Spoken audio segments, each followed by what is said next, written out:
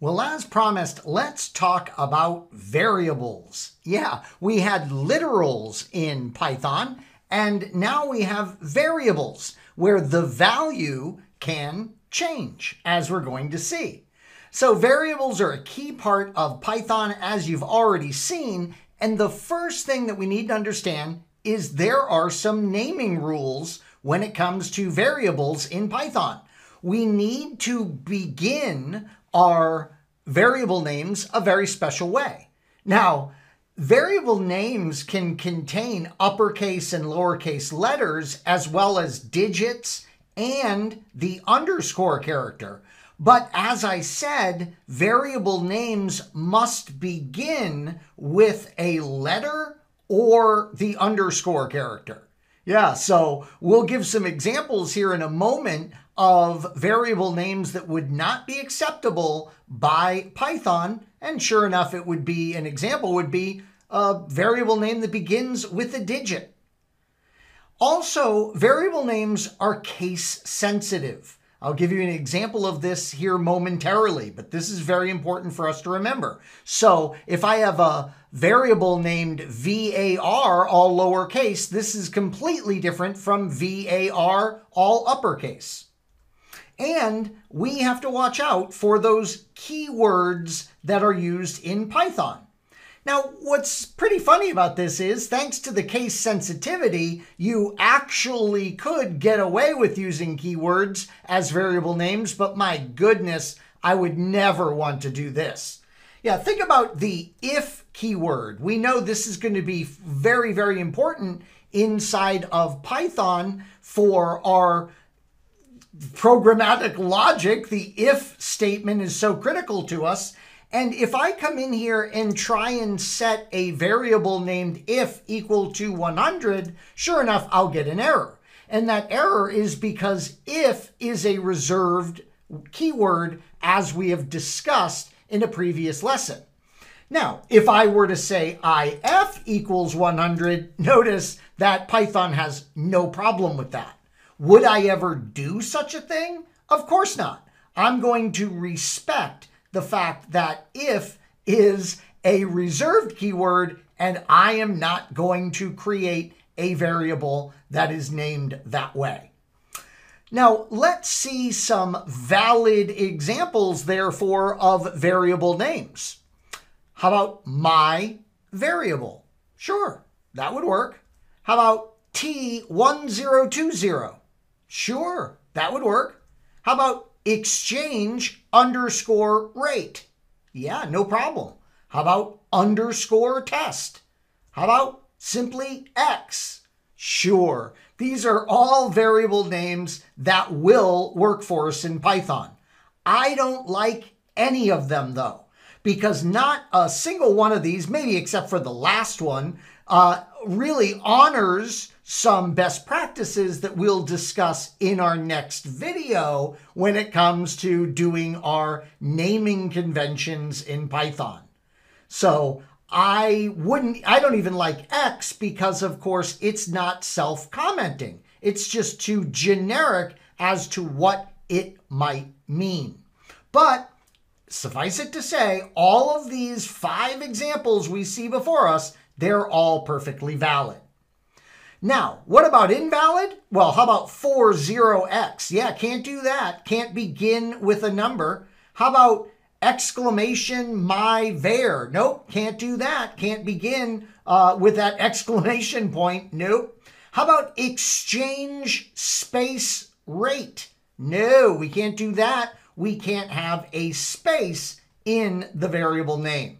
So these are examples that would get us into trouble in our Python code. Now, something else to realize about Python and your variables is that we have a system that's called implicit declaration, meaning we just pop up and say, hey, I've got a variable called my underscore variable, and its value is 10. Notice we don't have to explicitly declare the my underscore variable. We can just immediately create that variable and set it equal to something. Notice the something is going to be dictated by what we set the variable equal to. Here we can see we set it to the integer of 10. So sure enough, the my variable will contain an integer value of 10. When we print that, it will be printed as that integer value of 10. By the way, if I pop up and say my underscore variable equals quote 10 end quote, now of course it looks the same, but we're actually storing a string in the variable my underscore variable.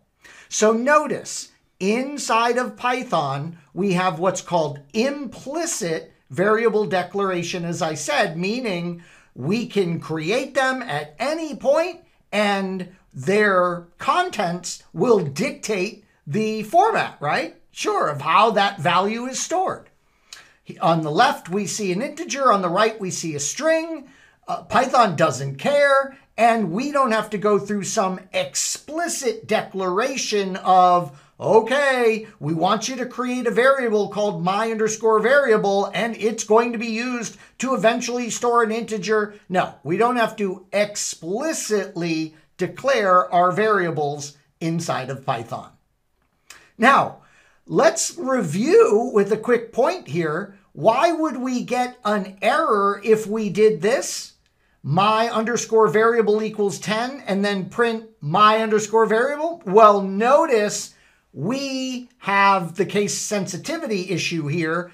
And this also proves to us that while we can implicitly declare a variable, in order for Python to work with a variable, we must have implicitly declared it. Yeah. So why this is failing is the case sensitivity, but think really just of the fact that what Python is really saying with that print statement is, hey, there is no my underscore variable with this exact name.